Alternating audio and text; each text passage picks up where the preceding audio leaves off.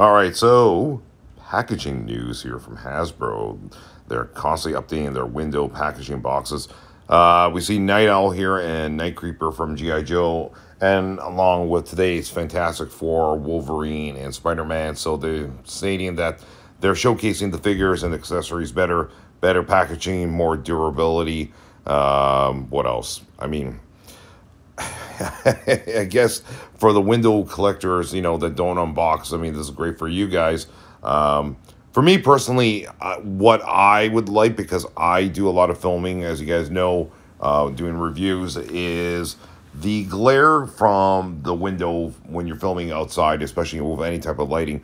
Try to do an anti-glare one where it's like you want to film the packaging better, especially with photography where you're getting too much of a glare sometimes and you don't get clear imaging. But other than that, I could care less, to be quite honest with you, because most of the stuff I do unbox, and if I leave it in packaging, I'm probably gonna, it means I don't want it, I'm gonna sell it.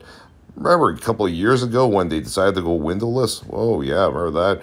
How about we go back to those days, right? You guys are like, no, absolutely not.